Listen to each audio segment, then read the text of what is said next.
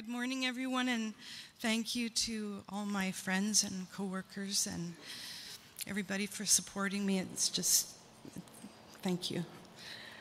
So I'm Ingrid Rolfs, and this is my baptism testimony. I grew up in a loving home on a 10-acre chicken farm in Surrey with hardworking parents and grandparents who were believers, even though for the most part we didn't attend any church. I have 3 sisters.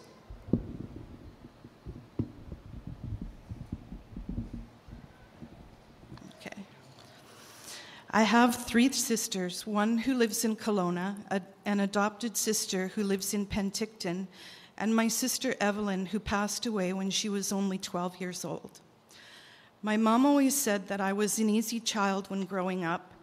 I managed to stay out of trouble because my entire childhood focused on horses and my friends who rode horses with me. But when I was only 7 years old, I witnessed something traumatic that set into motion a chain of life-changing events. My 12-year-old sister, Evelyn, was killed when she was kicked by a horse. Even though I was very young, I could see that Evelyn was going to die. And the next morning, when I saw my mom crying in the living room, she told me that Evelyn was playing with the angels in heaven. My parents had a terrible time after that, especially my mom. Afterwards, my parents started to take us to church, but we soon stopped afterwards because my dad said that the church always wanted our money, and my parents were both offended by something that the pastor had said about Evelyn's passing. One of the ways that my parents handled Evelyn's death was to adopt another daughter. They adopted Heidi, and I'm so proud to say that her son Stephen is here today, and I love you so much. My work as an LPN has always been very important to me. I actually didn't start nursing until I was in my 30s because I was afraid of death and dealing with death, especially after witnessing what I had witnessed. But then I became an LPN and I focused on, of all things, palliative care. I prided myself and my work, and my mom always introduced me as the nurse in the family. But today I realize that I put too much emphasis on my work and I let my job define me and in some ways consume me. I knew that something was missing in my life, so I began searching, reading the Bible and attending various churches throughout the Lower Mainland. My good friend Jan Kurth introduced me here to Home Church Langley a few years ago, and it's here that I attended the Alpha course and met some really amazing people, especially you, Kobe. You're my rock. I love you so much. It's here that I really feel the great desire to grow as a Christian in our church and also in the community. My testimony today is that knowing God and knowing His Son, Jesus Christ, is more important than my work. My job is not who I am. First and foremost, I am a child of God. Not long ago, I had no personal relationship with Jesus, but my newfound faith in Him is more important to me than anything else. I don't just want to be baptized, I need to be baptized. I started down this path a couple of years ago and I allowed myself to get sidetracked, but I'm following through today. I took the Foundations course with Pastor Jim and I learned a lot about who God is and His wonderful plan of salvation. From the day that I met Jesus, I knew that He has loved me this whole time and that I belong to Him. Like He explained to Nicodemus in the Gospel of John, and I'm going to read John 3:16 to 21.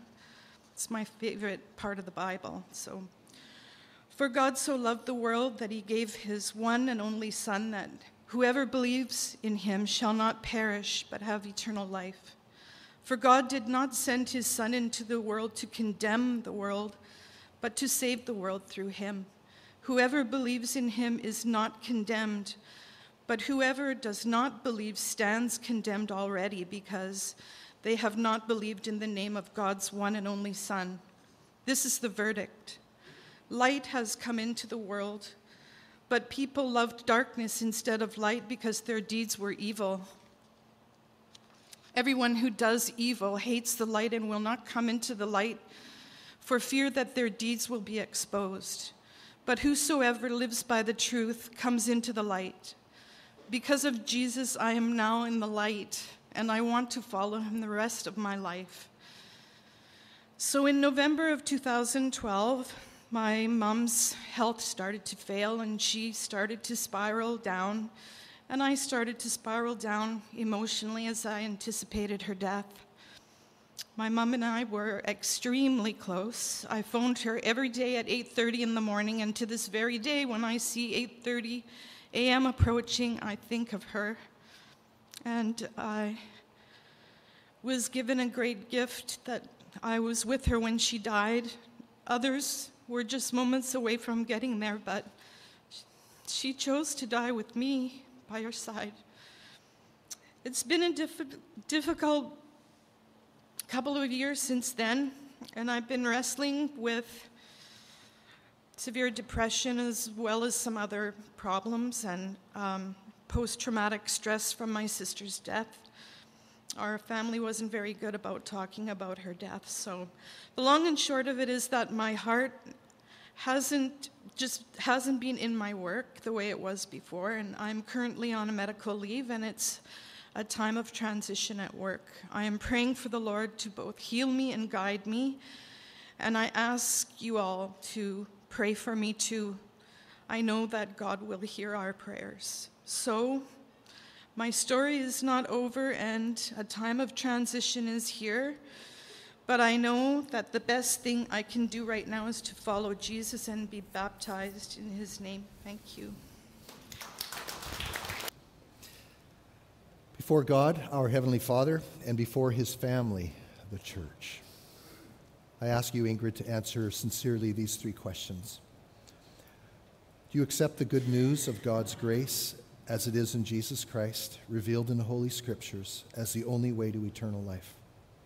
Do you acknowledge that you are sinful by nature, but by the grace of God in Christ, your sins are forgiven, your slate is clean, and you are now living in a new land, a land of grace, mercy, and peace with God and love for all mankind?